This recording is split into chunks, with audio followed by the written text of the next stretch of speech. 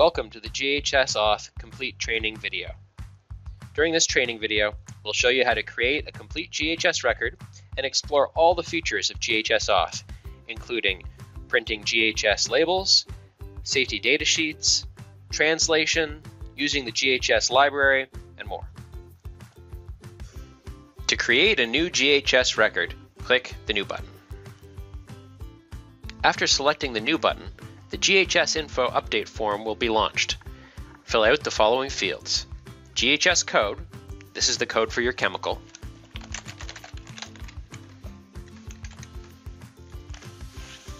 language, and revision.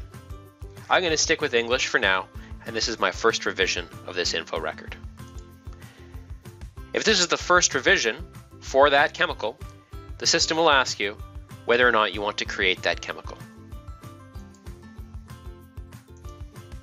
The next step is to fill in a description. This is a description of your chemical.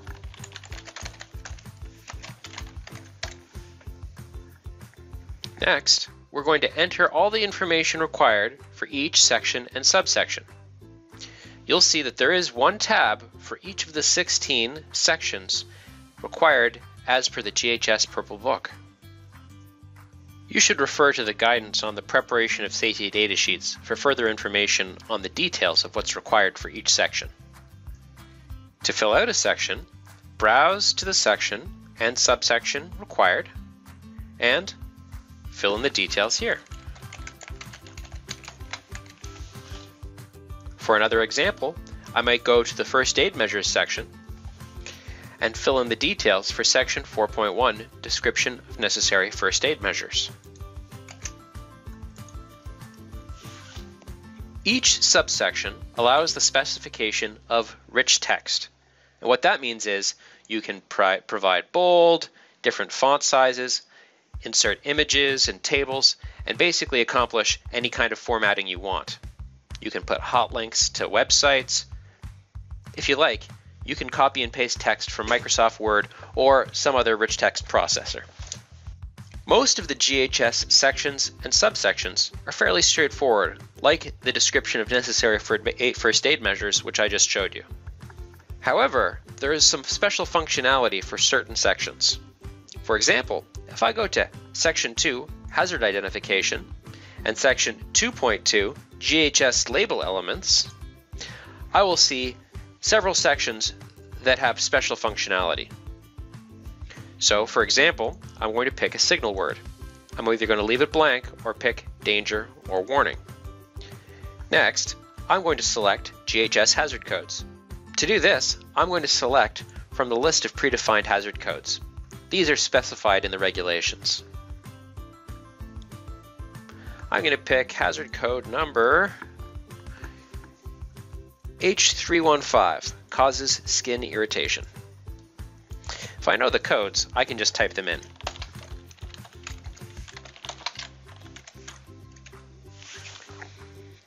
Next, I'm going to select my list of GHS precautionary codes.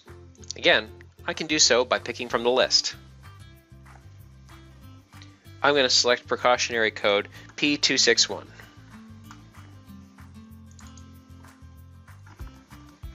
Again, I can select by just typing in the code if I happen to know it. Some precautionary codes include variables or fill-in-the-blank statements. So for example, P264 says wash blank thoroughly after handling. In that situation, I'm going to come in here and replace the ... with whatever is necessary.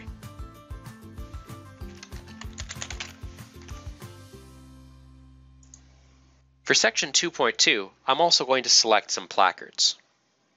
I select these over here on the right-hand side by clicking the selected flag where appropriate.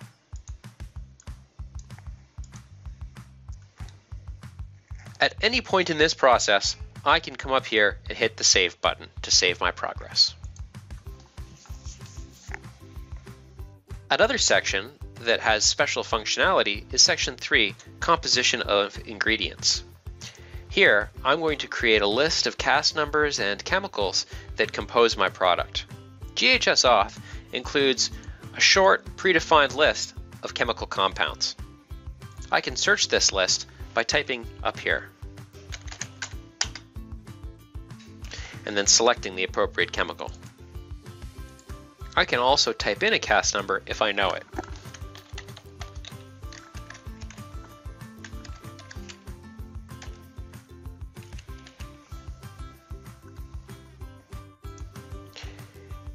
If I require a CAS number that's not on the predefined list, I can right-click the empty CAS number field and select Chemical Compound Update.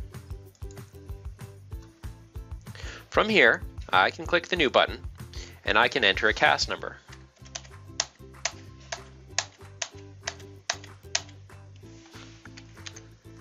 I can then fill in a description.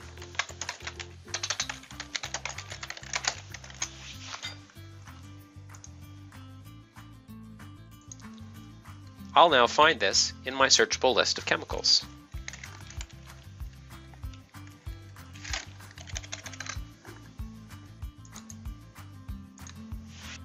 I can also enter a chemical without a CAS number by simply typing in the description.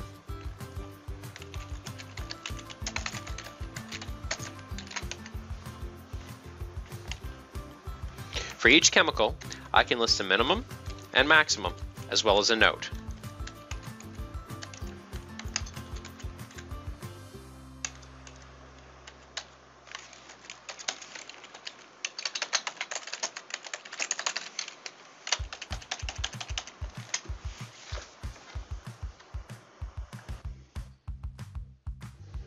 When you're ready to generate a printable safety data sheet, click here.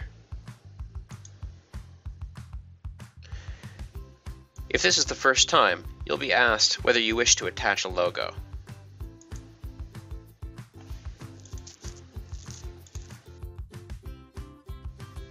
Here's my first safety data sheet.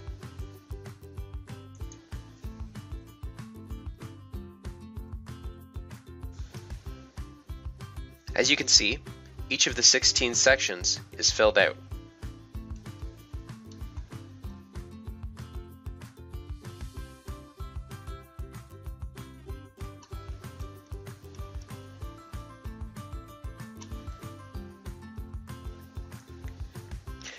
At the bottom of each page, you'll see 3 fields: date of preparation, which is currently blank, draft, and revision number.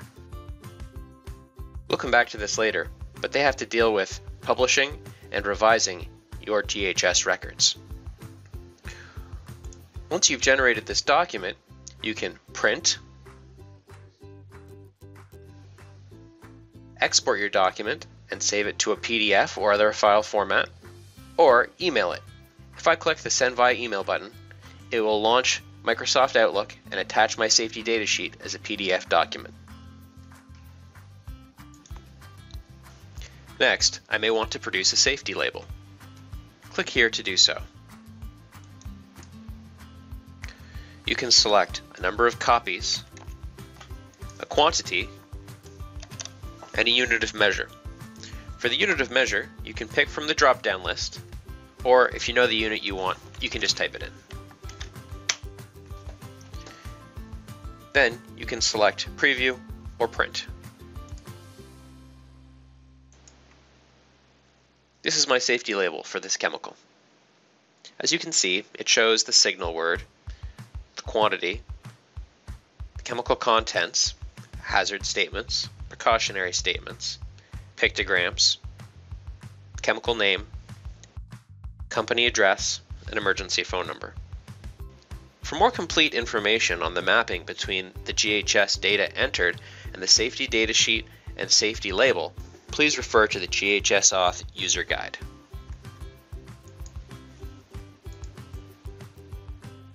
Apart from section 2 and 3, the rest of the sections are pretty cut and dry. You go to the section, you go to the subsection, and you fill in the details. However, there are some tools that GHSAuth provides to make this process easy. For one example, I'm going to go to section 9, Physical and Chemical Properties, and I see there is a button at the top of the section, Copy from GHS. If I press this button, for this section and subsection, it will give me a list of other published GHS records where this section was filled out. I see that I have one other record that I've published where I filled in this section, and if I want to, I can double click to say I want to copy it from there. To see another useful feature, let's go to Section 7, Handling and Storage, subsection 1, 7.1 Precautions for Safe Handling. If I hit Copy from Library, it lists any predefined library entries for this section. Let's take a look at how to add a statement to the library. We go to Toxicological Information, and we see that I've already filled out section 11.1.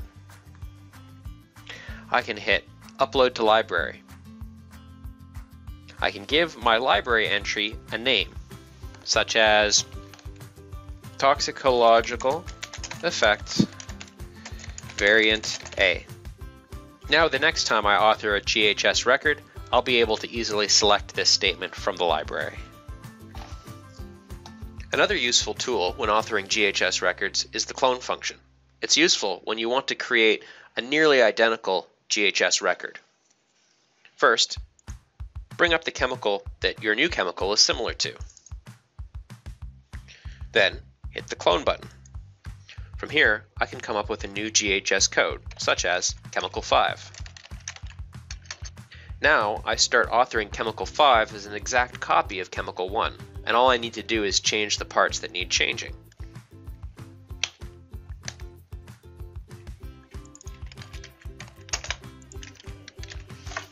Of course, I'll want to review each of the 16 sections and each of its subsections to determine whether they require revision or not. Here I see that my first aid measures have been copied exactly from my original GHS info record.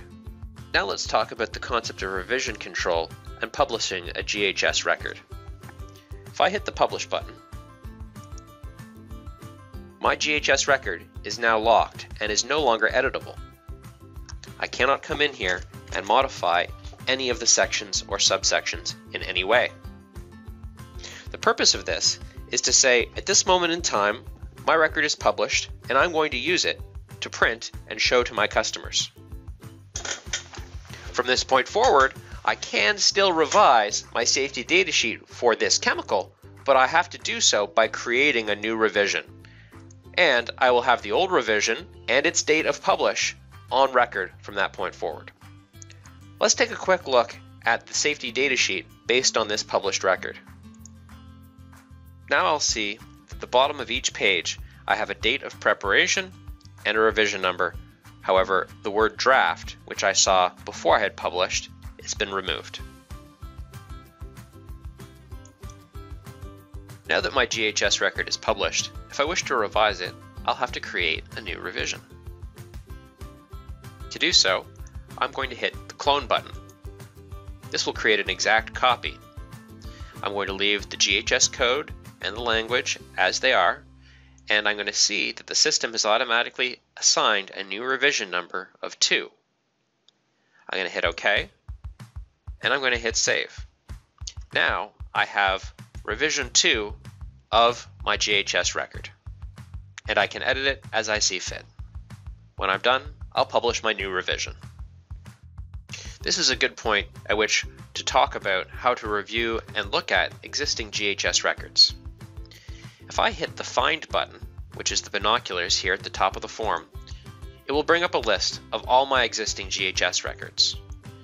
I see here that I have a GHS record for Chemical 1, 2 GHS records for Chemical 5, and a GHS record for MK121.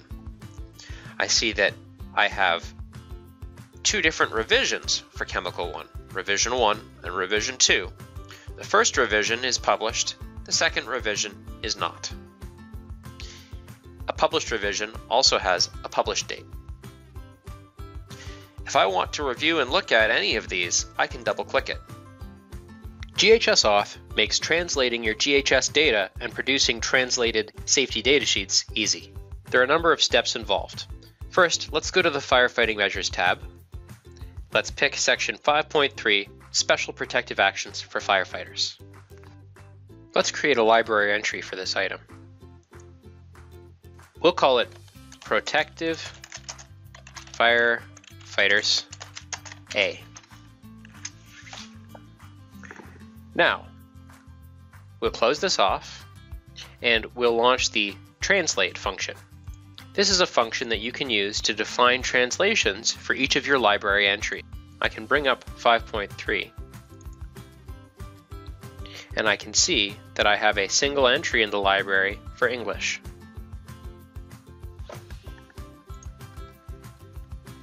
Now I can enter a new row here and select French. I can come across and fill in the French language version. Now I've configured a translation for this library entry.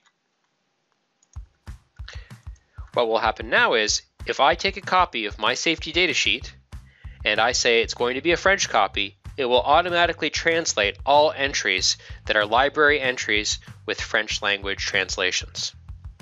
In addition, the system comes pre-programmed with translations for the hazard codes and precautionary codes. Let's give it a try. We're going to click Clone. We're going to select French. And we see here that it is going to create our first French revision. I'm going to get an error message in this case. This error message complains about the variable and precautionary code P264. GHSAuth has noticed that we've translated P264, but since there was a variable in it which was filled in English, we need to replace it in French. Let's go to section 2.2, and we're going to refill in this variable. Of course, I don't speak French, so I'm going to fill in a random word.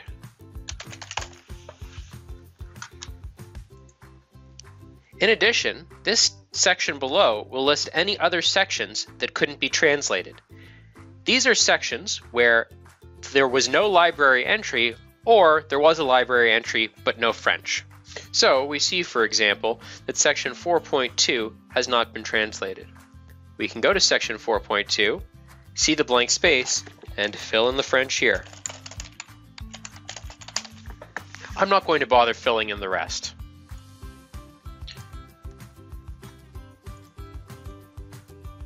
When you save your record, it will warn you that you have untranslated sections and confirm that you still want to save.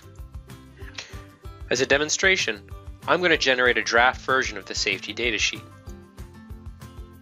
And I will see that all the headings have been translated to French, as well as all the translated sections.